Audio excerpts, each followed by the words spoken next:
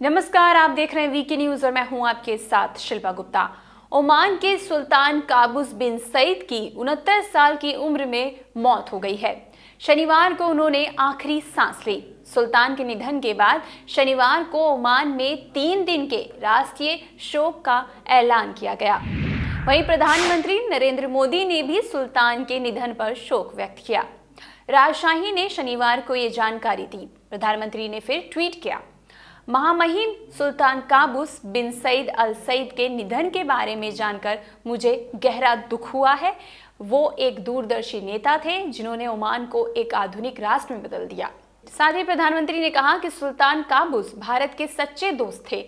उन्होंने भारत और ओमान के बीच साझेदारी को मजबूत बनाने में सशक्त भूमिका निभाई। बता दें कि काबूस ने 1970 में अपने पिता का तख्ता पलट किया था और तब से वो राज कर रहे थे। वो कुछ समय से बीमार थे और माना जाता है कि वो कैंसर से पीड़ित थे।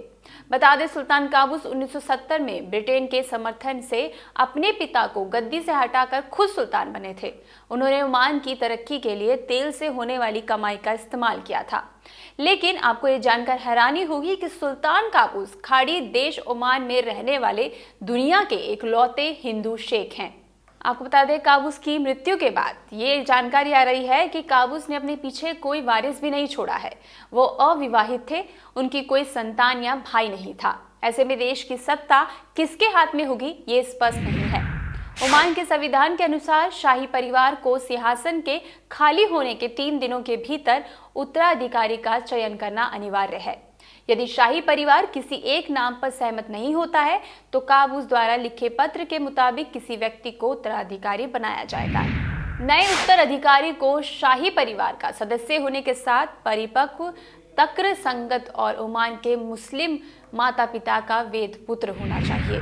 दुनिया के बड़े बंदरगाहों तक तेजी से माल पहुंचाने के लिए कनक भाई यानी सुल्तान काबूस के परदादा रामदास ठाकरशी 1870 में मानवी कच्छ ओमान के सूर नामक स्थान पर स्थायी रूप से बस गए।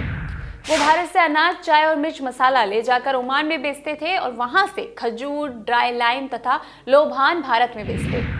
ओमान की राजधानी मस्कट उस जमाने में सबसे बड़ा बंदरगाह था। सुल्तान काबूस के पिता गोकुल दास और दादा खिमजी रामदास ने मिलकर Khimji Ramdas group of companies की स्थापना की थी। यही ग्रुप आज के समय ओमान का सबसे बड़ा बिजनेस ग्रुप बन चुका है। कनक भाई के दादा खिमजी रामदास उस समय सुल्तान सईद को आर्थिक सहायता करते थे। साल 1960 में कनक भाई की शादी के समय तत्कालीन सुल्तान ने उन्हें चांदी का जग भेंट भी दिया था। अखबार टाइम्स ऑफ ओमान के मुताबिक कनक भाई ओमान क्रिकेट बोर्ड के चेयरमैन हैं। वो ओमान क्रिकेट बोर्ड के चेयरमैन तथा ओमान क्रिकेट क्लब के फाउंडर भी हैं।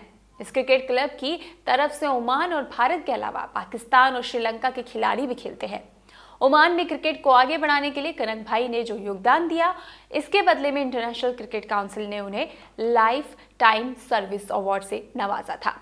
तो आपको रिपोर्ट कैसी लगी हमें कमेंट बॉक्स में जरूर बताएं। वीडियो आपको पसंद आया हो तो इसे लाइक करें, शेयर करें। देखते रहें वीके न्यूज। शुक्रिया।